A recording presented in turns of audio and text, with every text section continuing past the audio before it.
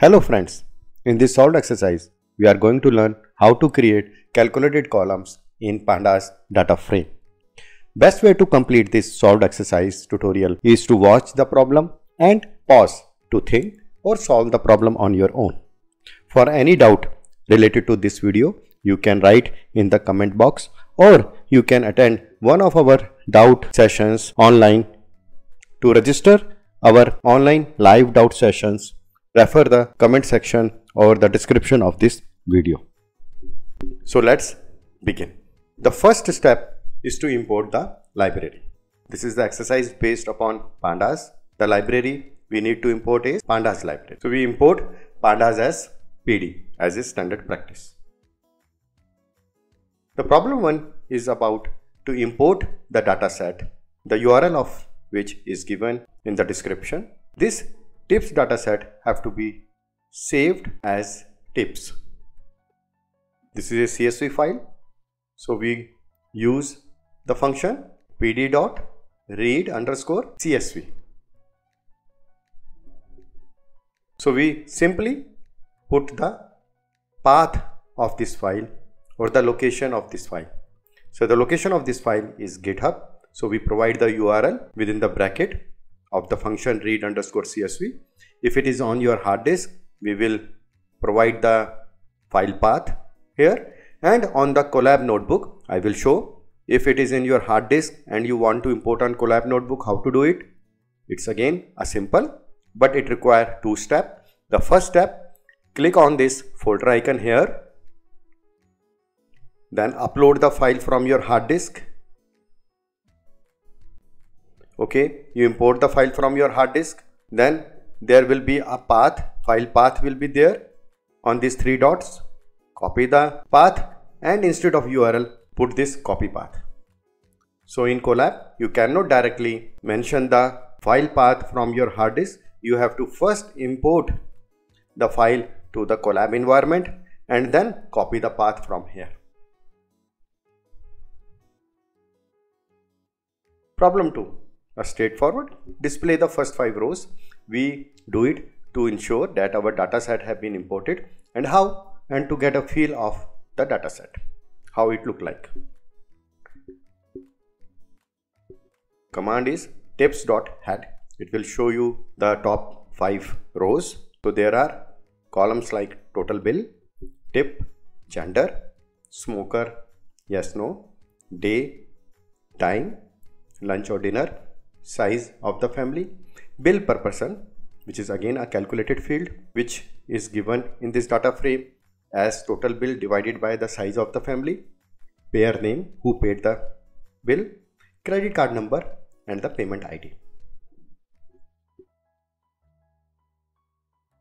As a calculated field, you are asked to first calculate the percentage of tip to total bill. The percentage of tip paid, the formula is given. So you have to get a column which reflect the calculate percentage tip for each row. So as a solution, as per formula, first we will get the tips column. So it is tips is the name of database, tip is the column, divided by tips total bill, right, and then multiply by 100. So to convert it into the percentage, so we converting a fraction which is tips tip column divided by tips total bill, which is a fraction or a decimal, into a percentage. Now this column we got. So for first row, the tip paid is 5.9%. For the second row, it is 16.05% and so on. Calculated for all the rows. So in the last problem, we have calculated. Now create a new column of percentage tip.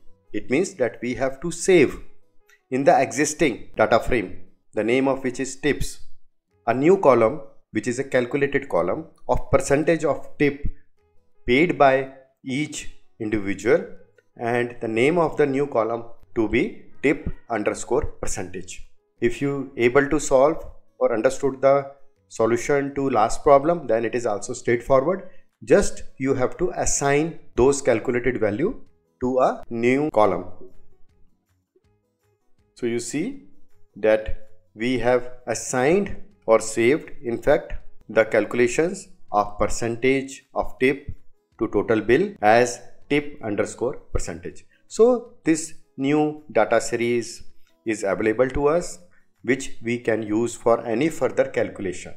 Still, it is not the part of your original data frame, but now tip underscore percentage is stored or saved for further use in any calculation or comparison, etc.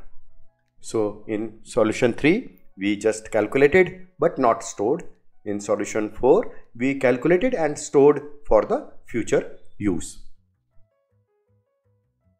Insert this tips percentage into the existing data frame tips so that it will become an integral part of your tips data frame.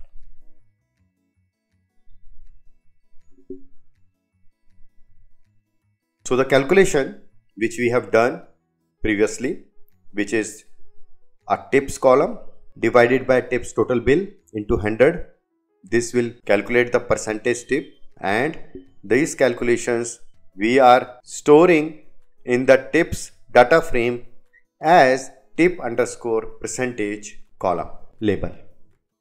So after running this code, right, it's always remember, if we don't write it like this, it tips data frame, a bracket, and then the name of the label or the column we want to be, then only it will save or create a calculated column in your existing data frame. Otherwise, it simply create a data series which you can use for future use, which we have seen in solution 4. Here we are calculating the values but also at the same time storing it in the existing data frame as tip underscore percentage. To check it, we run the tips.head and see this time we got in the end a new column with the label tip underscore percentage. We have seen that new column generated tip underscore percentage has many decimal values. So to round up to 1 decimal place. So at the time of creating, or we can simply overwrite the existing tip underscore percentage column after rounding up to 1 decimal place. So the right hand side is tips column. So on the right hand side, the tip underscore percentage column of tips data frame has been rounded to 1 decimal place and overwriting to the same name tip underscore percentage in the tips data frame. After that, view the first 5 line tips.head and you will find that all the values which are previously in tip underscore percentage are of many decimal places are now being restricted or rounded to the 1 decimal value. Now there is a column pair, we want to drop it. So this is how we have seen previously that how to create a new column which is calculated based upon the calculations. Now if we want to drop any existing column, how to do it? The pair name we are not interested to keep in our data frame. So the function is tips, the name of the data frame, dot drop, and we have to provide the column name. It can be 1 column at a time like pair name in this exercise, or can be multiple. Say for example you want to drop pair name and credit card number both, then separated by comma mention both the column label or names and you will be able to drop. The axis equal to 1 is being mentioned just to tell that it is a column name. So axis equal to 0 refer to rows, axis equal to 1 refer to column. If we mention axis equal to 1, then this function look for the pair name label in columns and then drop. If you mention axis equal to 0, then in that case this function look for pair name label in rows and if available then drop. So same function can be used to drop a column or row, a single or multiple. Now we want to change the index. As of now, the index are or the row numbers are starting from 0 till end, 0, 1, 2, 3 and so on. So instead of index as row number, we want payment ID of individual rows to be the index of this data frame, so that later on if we want to search by the payment ID, we can straightforward search the rows. So the function we are going to use is set_index. So our data frame is tips.set_index and provide the name of the column which you want to be a new index.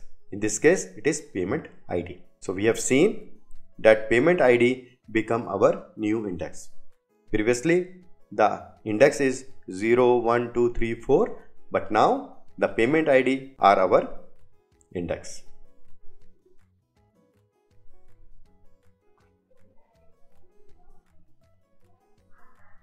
But what if we have seen the first 5 rows again of our tips data set? It's still showing that the index are 0, 1, 2, 3. So what has happened? In the previous command we have created but not saved. So that's why our original data frame still have the index as 0, 1, 2, 3 and so on, and payment ID as separate column. So you are required now to change the index of data frame as per payment ID. So the function remain the same, tips data frame dot set_index as per payment ID, and we assign it to our data frame tips. So now see the first 5 rows, tips.head, you will find that the payment ID become your index of the data frame. If you don't assign it to tips data frame, then you will be able to view, but not there is a change to the original data frame. So to make the change, you have to assign it to the tips data frame, as we have done in this case. So a setting of index is a permanent, or can we again move back to the index as 0, 1, 2, 3. So here reset index of tips data frame to row index. Here we will use the default and we use the function reset_index on tips data frame and assign it to the original tips data. Now you have seen that the index or the row numbers are now 0, 1, 2, 3 and payment ID becomes your first column.